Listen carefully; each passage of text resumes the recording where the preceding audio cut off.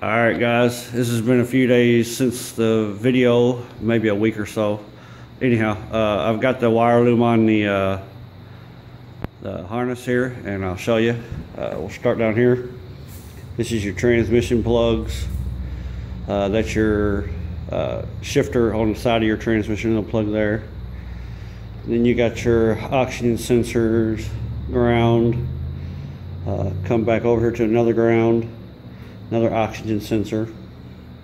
Splits off to all your injector plugs, your coil plug right there.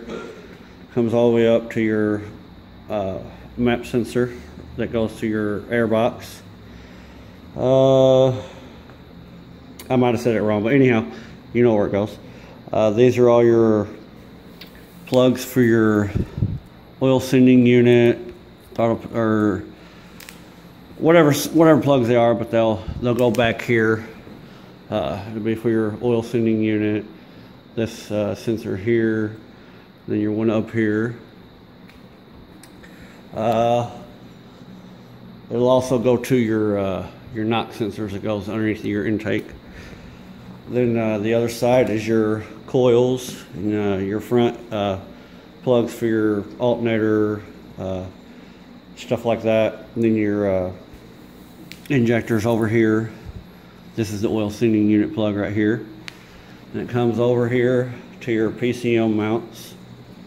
And it splits off here. These are all your gauge wires for when you put your new gauges in your truck for your oil pressure, speedometer, tach, stuff like that.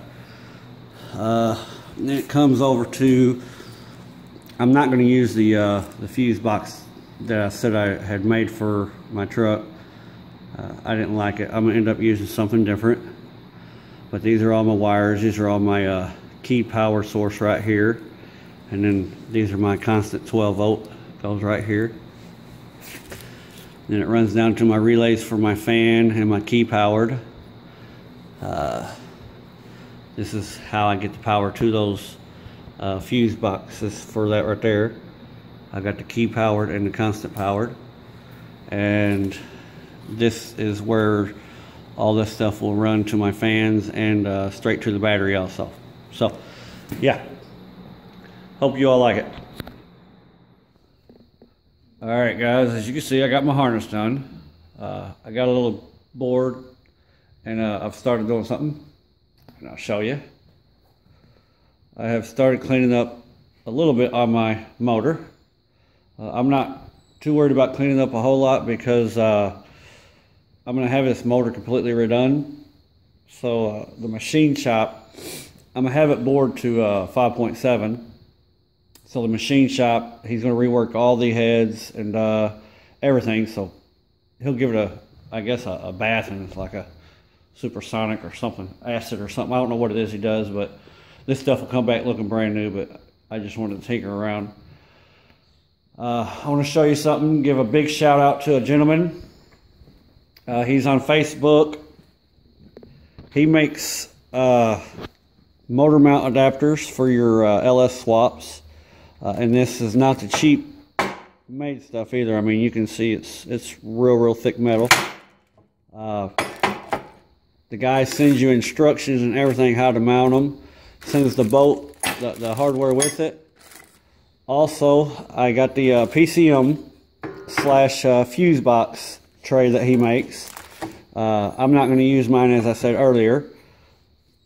He sends all the hardware with it also. It bolts to the fender. It looks, to me, it makes it look a whole lot cleaner than what I would have been able to do. These little plastic rings right here, they're spacers. I'll show you. Your fuse box is basically going to mount right here, just like that. Let me stand it up there. And he's already got all the holes and everything drilled. He does this, I believe, on a CNC table. But it goes just like that. Your wires run from underneath of it, and that's the reason why he's got a cutout right there. But not only that, you have a brace here to help keep everything sturdy. This will bolt to your fender. Under the hood. You also have two legs that are right here. These also bolt, and he does send, let me see here. This is the hardware that you'll use to bolt that to your fender.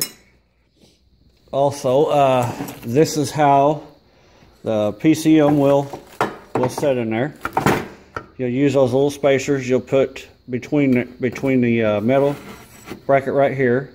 You'll take these ones out, and you'll put those spacers in there. He sends the hardware, like I said. These are the hardware bolts that come with it.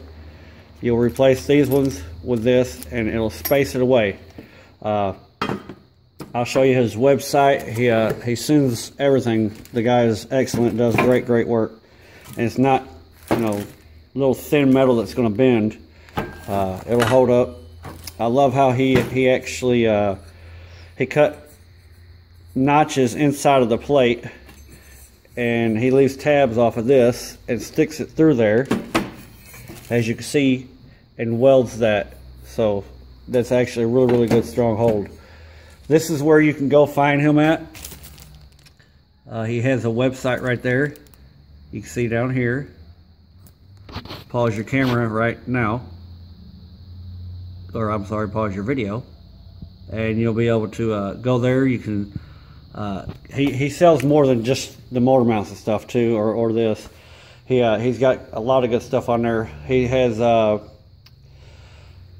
fan shroud that I'll be ordering from him for my radiator.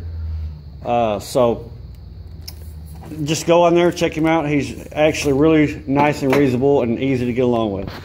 But thank you, man. Excellent work. God bless you all. Until next time.